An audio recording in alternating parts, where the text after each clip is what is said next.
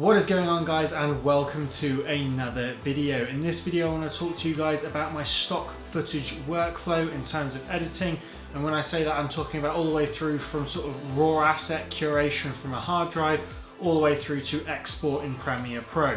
So without further ado, let's get straight into it. So to begin with, for anyone who's interested, I basically curate content both for myself, which I will normally do from an SD card and a camera like the one I'm filming on now, or the other way that I do it is that I will curate content for other people. Now those people will, they tend to be this, shooters, drone pilots, or vloggers, for example, and what they'll do is they'll either Dropbox me content, in which case I'll download that to my Synology box, which is behind us here. I'll show you, get to that in a second, or they will mail me in a hard drive from wherever they are in the world. So I'm going to walk you through now a workflow that I do for people who send me content, and I can do this as well for my own content, but this is sort of a bit more complex, and I think it's going to be more interesting for those of you who say handle much larger workflows. I mean, if you're doing something like maybe 20 clips, this kind of thing is a bit overkill, but if you're ramped up to say hundreds or even thousands of clips, something like this is probably going to be much more advantageous for someone in your position if you're looking to sort of upscale your stock footage to the next level and work with much bigger workloads. So to show you guys my basic editing setup here, I currently use a Lenovo laptop, which I know doesn't sound ideal, but luckily for me this one is very powerful for what I need. The downside to this, however, is that it doesn't play 4K back straight out of the laptop, which is why I have this very big monitor here, and it's also fantastic for editing. And the other downside that I suffer from is that I don't have a lot of space. I've only got about sort of 250 gig on my main drive and about 50 gig on the other, and unfortunately for me, my computer eats through that very quickly, and I go through a hell of a lot of content every month, so I use a lot of external hard drives. And as I also edit for other people, I actually have this Synology drive just here in my window. This has basically got about 25 terabytes on it, which is the one on the left just here. This drive just here was sent to me by one of the guys who I work with right now, and I'm editing his stock content for him. So basically I can hook that up to the Synology drive just here, and it allows me to transfer content between the two. I don't necessarily want all of the content that he's got on this drive because there's a lot of raw stuff that isn't applicable to stock footage for the projects that he does, but everything that is usable I can go ahead and just transfer it over. For anybody who doesn't necessarily have enough space on their computer though, I just recommend that you probably pick up some external hard drives like this. They can come really cheap on eBay. Some of them are, they can go up to like 1 or 2 terabytes for less than £100.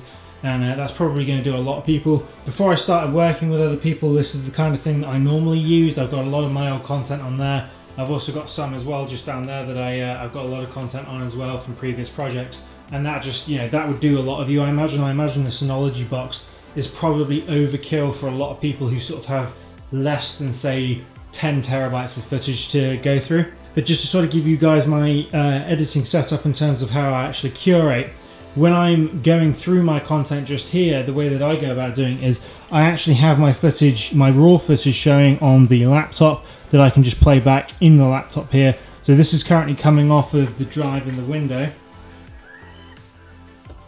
And you can currently see that, that's just a simple GoPro shot, people going down the river. It may be usable depending on whether or not I want it. And of course that's currently on the drive just here. Now to show you guys that drive on my actual big screen here, this is basically how I get to the content on the Synology box. On the left here, you've got that clip that I can then drag and drop to my Synology drive for editing, which I've actually just done just here. You can see that that's just coming to this folder that I've created for it. And then once I've done that, I then have all of the clips that I actually need to then go into Premiere and edit it myself and export it, etc., for uploading to the stock footage agencies. Just switched over to my desktop. Just before we jump into Premiere, I just want to show you guys now my file structure. So I've basically got one of the shooters who I work with here. This is his file.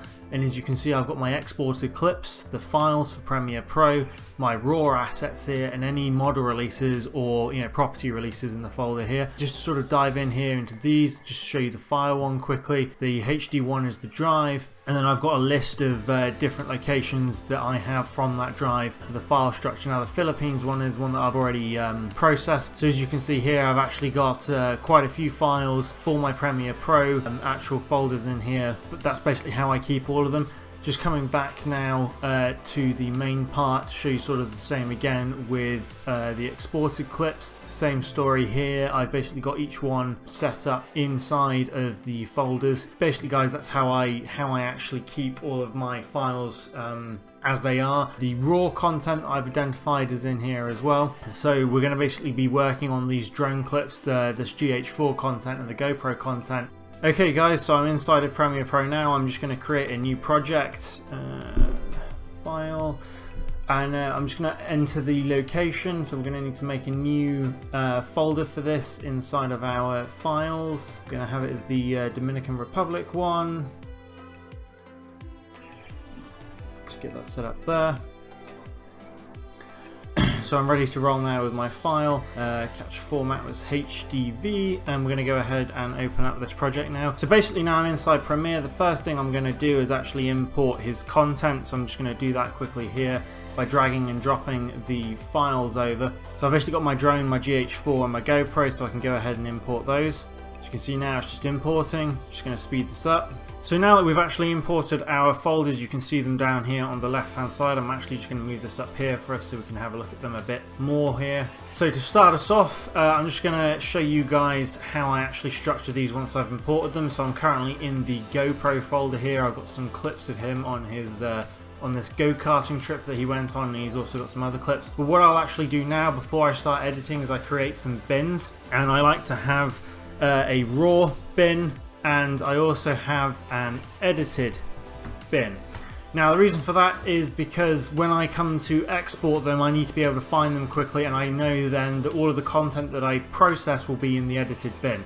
So the way that I go about doing this now that I'm actually ready to edit is I'll just pick any clip in here. Normally I work backwards because I just find that more efficient, but I will right click the clip now and do new sequence from clip. Now that's automatically going to adjust our project settings and everything to the actual clip's resolution and frame rate.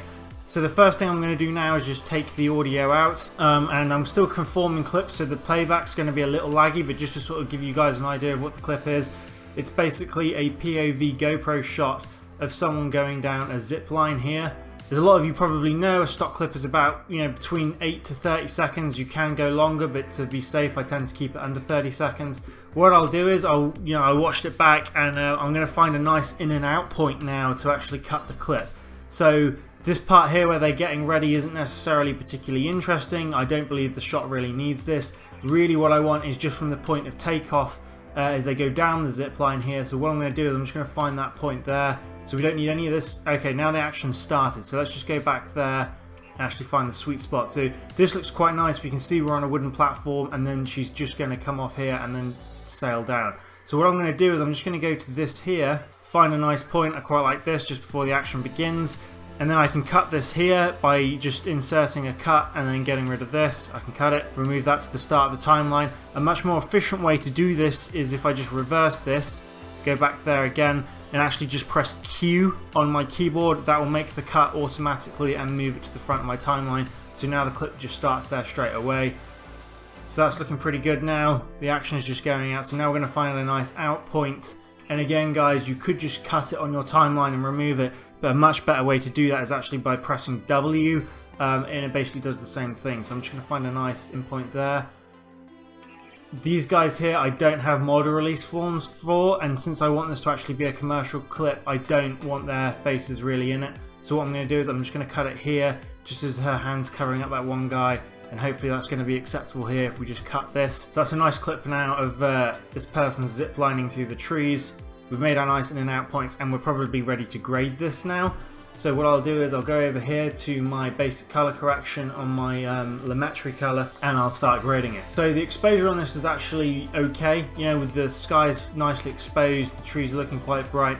There's a bit of mugginess going on here. I think that's happened on the camera, but for the actual shot itself, it kind of works. I'm not going to have too much of a problem with this, so I'm actually just going to go ahead and grade it. What I'd like to do for stock footage is I like to do a bit of a grade, but I don't like to grade it to the point where the person buying it can't grade it themselves should they wish to, stylize it for a project. My goal here is to try and make this pop on the agencies. I want it to pop out at people who are browsing this content, but I don't want my colors to be so baked that they can't actually edit it themselves. So I'm going to go ahead now and just say add like a little bit of a contrast here. I tend to sort of bump this up between anywhere from 5 to 15 depending on the shot, and just sort of having a look here. I might play about with the saturation a little bit. It's already quite saturated, but I could bump that up, say another 5 just there. Let's just put in 105 just there. These shadows and highlights actually look alright on this. Just playing about with this right now, I don't actually really feel like I need to change too much of that. The trees are looking quite nice as they are. I might just take the shadows down by 10 there just to sort of help bring out, oh, take it down by 10, sorry. Just sort of help bring out more of the contrast there. This shot's looking really nice now. I quite like this. Everything's in focus. I'm really actually happy with how that's come out.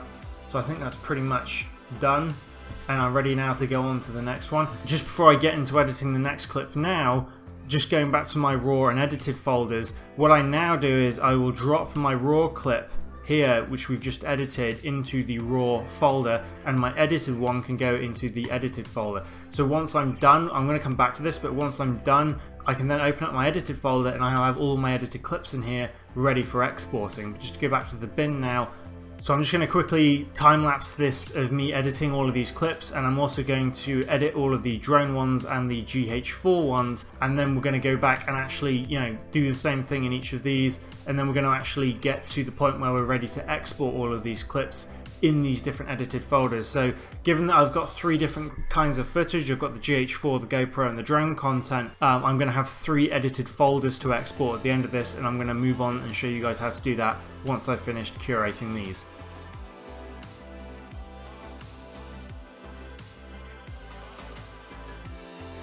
Okay guys, that just about wraps up my editing now on the stock footage. So if I go back to now my project file, you can see that my GoPro folder, my drone folder and my GH4 folder all have 2 items inside them, and they're basically the raw and the edited folders, and inside of those of course I've got all of my clips ready to export. So now what I'm going to do guys is I'm going to go ahead and just save this project now. That's all wrapped up and done. I'm happy with that. So now that I'm all done with editing my stock footage, I can go ahead and open Adobe Media Encoder, and then what I'm going to do is simply go to the file here and basically add that into my Adobe Media Encoder so I can then begin to export the files. So if I just go here to my file folder that we set up earlier, you can see here that I've got my Dominican Republic. Opening that up then gives me the file. I can go ahead and open that. And now it's just going to start bringing in all of this content into Adobe Media Encoder, whereupon it's going to actually ask me, you know, what I want to export. So we're just going to wait now. So we're just going to wait for that to load now. So now that I've opened it up, it's choosing me what I actually want to import, and as you can see here, if I just show you the GoPro folders, you can see my edited one, it already has it pre-opened for me. But I can just now go ahead, hold down Shift and highlight all of these clips, and it's only going to import ones out of the edited folder. So I can go ahead and press import now, and you can see here behind the adding items to queue button, you can actually see that it's doing that in the background, and it's bringing all of these into Adobe Media Encoder. Now I don't actually need Premiere Pro open anymore, so what I can do is actually just maximize this. So now we're basically looking at all of our edited clips inside of Adobe Media Encoder, and what I need to do now is actually set them up with the right presets, etc., to export and tell them where to do that. Now what I can actually do here is just take them all, and then where you see it says output file here, I can take any one of these, it doesn't particularly matter. So I've just taken this DJI drone file for example. So now I can go ahead and assign where I want my export files to go. So just opening up this up now, we're going to make a folder, let's call it Dominican Republic.